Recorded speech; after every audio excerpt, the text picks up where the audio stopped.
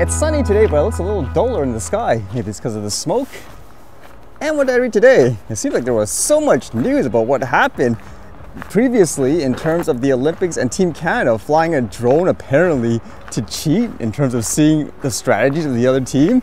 But how about this one? They say it's been happening for a while. This one says Canada's men's and women's soccer teams have relied on drones and spying for years, sources say. Again, when it came to the Olympics this year, it was more about security concerns, about terrorists, but in this regard, it's all about cheating, which is a little odd. It says here, coaching staff and contractors working with Canada's men's and women's national soccer teams have been engaged for years in efforts to film the closed-door training sessions of their opponents, including during the women's gold medal winning Olympic tournament in 2021. Two sources with first-hand knowledge of the activity told TSN. The filming also included at least one training session before a women's national team game against Panama in July 2022, when Canada was attempting to qualify for the Women's World Cup in Australia, one of the sources said. In that case, the source said a Canadian contractor was caught attempting to film a private Panama training, and a complaint was made by the Panamanian Football Federation to Canada Soccer and to CONCACAF, the soccer confederation that governs the sport in North and Central America and the Caribbean. The historical spying allegations comes with the Canada's women's soccer team program under intense scrutiny at the Olympics in Paris. According to this too, it says Team Canada actually beat Team New Zealand 2-1. It makes me wonder how people reacted with all this news in regards to that win anyways. And it says some staff and contractors were told the filming was part of their jobs and that they could lose their positions with the federation if they did not go along with the demands. One of the sources said in a series of interviews with TSN on Wednesday and Thursday. What it actually gets me to think though is because usually nowadays when it comes to big events like the Olympics, there's these huge no-fly zones in a lot of places. So in saying they've been doing it for years, wouldn't that imply they've been, quote, breaking the law in that regards anyways? Or did all these guys get permission to fly the drones at those specific venues, saying, for example, oh, we're using it to film ourselves, like, oh, just, I guess, a blank permission or something like that? But if they didn't, again, that would imply they broke federal laws per se, which is kind of worse than the cheating aspect, if this is true anyways. But again, this seems to be the dominant news in terms of people using drones. And as well, depending on what type of drone they were using, since they confiscated the actual drone, it makes you wonder if they had all of the flight logs from the drone in the past as well. Can you imagine if they actually used the exact same drone? It'll show you exactly where they flew and when. It's funny enough too, with all that talk in the US and how they want to ban things like Chinese-made drones, DJI for example, because they fear the drones always store your data, sends it back to China or something like that. I mean, this would be kind of an easy way to prove that if that was the case or not anyways. And then I was reading this, which talks about a strike in the entertainment business. I was thinking, what, another one already? Well, this one has to do with video games, in particular with voice actors anyways. This one says, video game actors are now on strike. Here's why. Hollywood's video game performers went on strike Friday after negotiations with the game industry giants that began more than a year and a half ago came to a halt over artificial intelligence protections. Yeah, it's that topic of AI in terms of a lot of people's concerns, having their voices and stuff being reused over and over again without compensation, I suppose.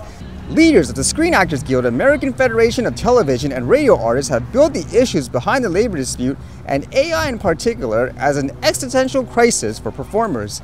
Game voice actors and motion capture artists' likeness, they say, could be replicated by AI and used without their consent and without fair compensation.